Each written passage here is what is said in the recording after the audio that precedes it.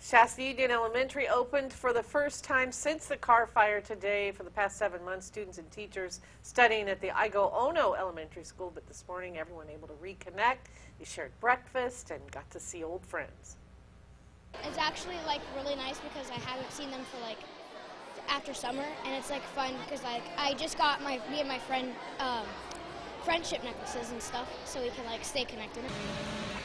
A new play structure, not quite open yet, but it's still, everyone says it's great to be back on their home campus, and I'm happy to see that for sure. Yeah, you can't say enough about getting back to a little bit of normal. That's right. That does it for us today. Thank you.